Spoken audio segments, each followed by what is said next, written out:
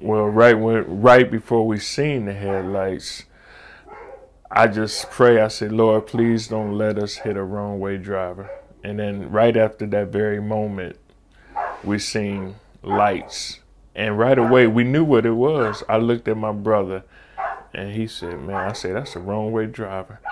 And I just, then after that, we just prayed and asked the Lord to guide us which way to go, left or go right. And then we tried to swerve away from it, and he went the same way we went. And that's when we had the impact and crash.